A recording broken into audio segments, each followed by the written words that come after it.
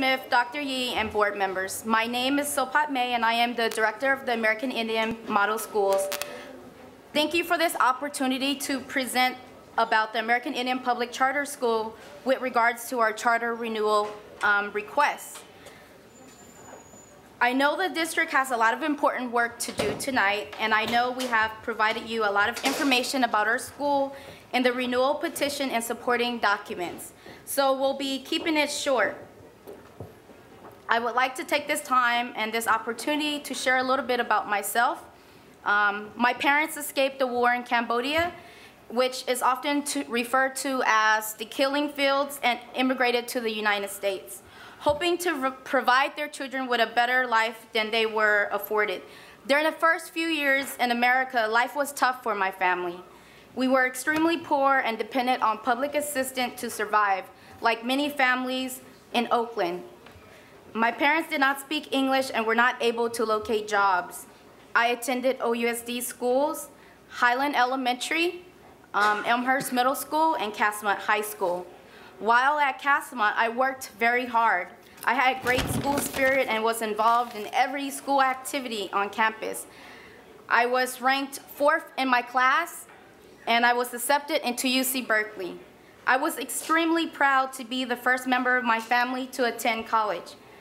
However, once I began at UC Berkeley, I realized that I was utterly unprepared for college. I had graduated at the top of my class, and I was unable to formulate a thesis statement. College was a huge struggle for me. In fact, I nearly dropped out. It was my strong work ethics and the knowledge that a great education was the key out of poverty that pushed me to continue and graduate. Now I have chosen to devote my life to educating the students of Oakland. The American Indian Public Charter School provides a first-rate education to every student who enters our doors. Our educational model has proven successful year after year. And in 2010, we achieved the highest API score out of any secondary school in the state of California, with an API of 988. Please refer to the provided handout where you can see some of our outstanding statistics and awards that were achieved. Students who graduate from the American Indian Model Schools will be prepared to attend the most rigorous and highly regarded high schools and universities in America. We make sure that no students who graduate from our school are sent into the world or off to college unprepared, as I was. American Indian Public Charter School is proud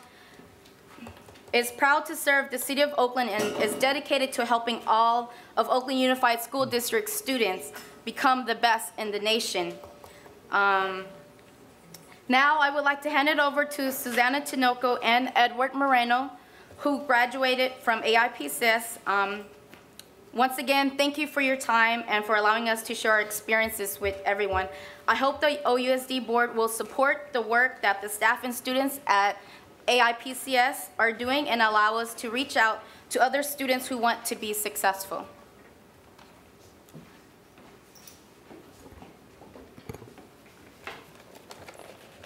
Hello, good evening everybody. My name is Susanna Tinoco and I am an alumni of American Indian Public Charter School. I'd like to let you know a little bit about myself and my educational career in ties to why the AIPCS charter should be renewed. Like many others, my family came to the States in hopes of finding a better life, and more specifically, my parents came to present myself and my brother with a better educational opportunity, having themselves not attended even close to secondary school. I attended the OUSD system since I was 4, so I feel like I've seen a large spectrum of the educational system from good to bad. Throughout the years, I've seen many of my peers fall through the cracks, and because of the lack of the comprehensive structure, I feel like many of them could have been where I'm standing now.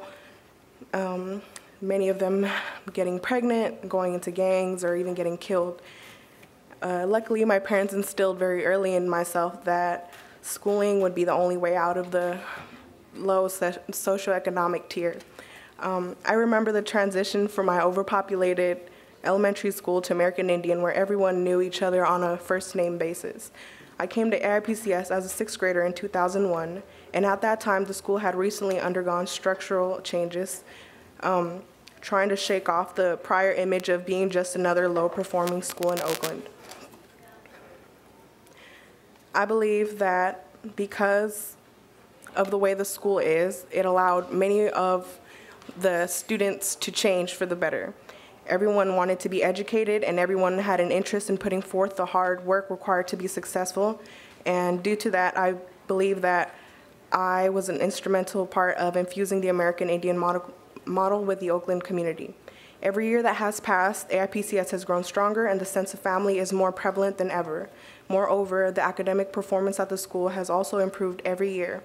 I am still involved at the school, working as a tutor, and as someone who has gone through the school system, I have to say it has helped harbor a strong sense of community within myself and many of my former classmates with whom I still keep in contact with. I remember I had a teacher for 3 years. That's a long time to have one teacher who teaches every class. And it had a profound effect on my perception of educators who really care. It created a sense of family in the youth at AIPCS because everyone connected and appreciated the extra support. And as a result of my hard work and the great educational structure I received from AIPCS, I am currently a college student at Merritt Community College. I stand here today asking you that the ODSD board continue to support AIPCS, giving students like myself the opportunity to learn and the opportunity to be someone. Thank you.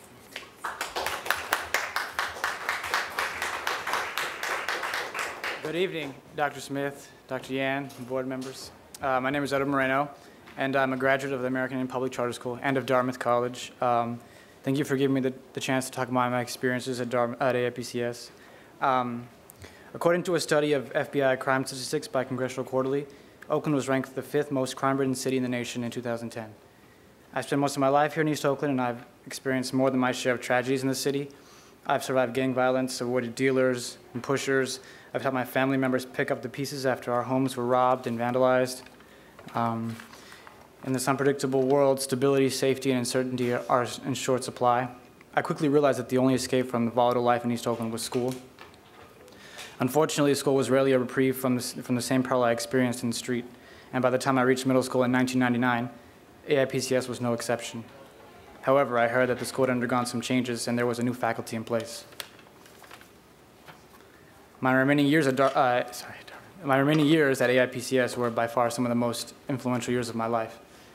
The school delivered on its promise to provide a safe place to learn, and the drugs and fights disappeared. Structure and discipline provided legitimacy to the education I was receiving.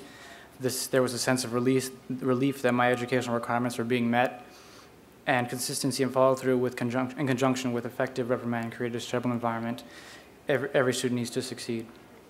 I owe much thanks to AIPCS because by the end of my time there, the outstanding teachers helped me move from pure potential to a successful, hardworking student. As a freshman at Dartmouth College, I struggled to remain afloat and acclimate to an environment so starkly different from that of the trash-ridden streets of 57th and East 15th. However, as the culture shock waned and I could see straight again, it was the discipline, the foresight, and along with self-worth, which were all instilled in me as a student at AIPCS, that allowed me to reorient myself with a Bachelor of Arts in Biology on the horizon. I'm now a graduate of Dartmouth, soon to be working at the U.S. Geological Survey of the Department of Interior, and I can only be thankful for AIPCS for providing an oasis in the midst of the fiasco that was the public education system of Oakland.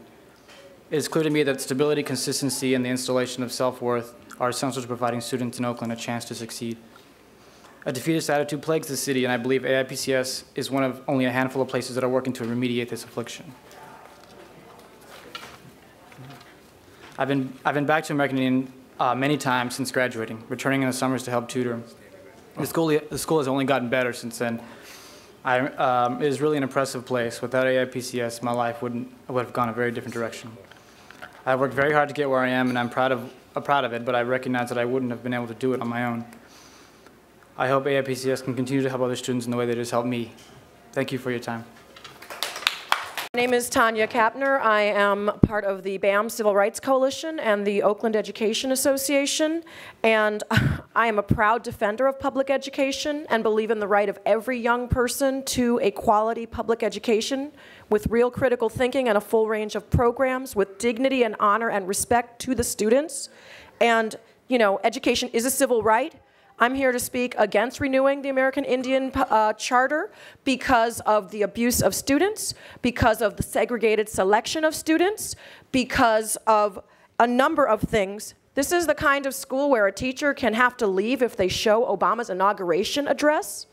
When we were lauding it and showing it in the public schools, teachers were strictly controlled around issues such as that. This is the kind of school where, as we've seen over the years and has been documented by not just the Mills students, not just the articles in the East Bay Express, but many, many people, this is the school where students have had their heads shaved publicly for humiliation purposes as discipline. This is a school that throws students out if they're not making the test scores. You know, it's easy to get good test scores when you pick people that test well and you focus on that as what your main priority is. And when you, you know, only continue to have students who have certain test scores. So to me, you know, and just the documentation by the Mills college students of the staff there referring to young women's body parts in a harassatory manner. I don't think that's a real word, but in a harassing manner. And it goes on and on and on. This is the school that stood with Schwarzenegger in the special election that claimed to be an Oakland public school when it's not, and stood with Schwarzenegger in the special election attacking the unions and union rights. We need a real future for our students, decent jobs in this community. We need those opportunities for all students. This school is a sham. It is not delivering what it claims to deliver. Every student has a right to a quality education, and this is not the route, not the charter school route. Quality public education for all.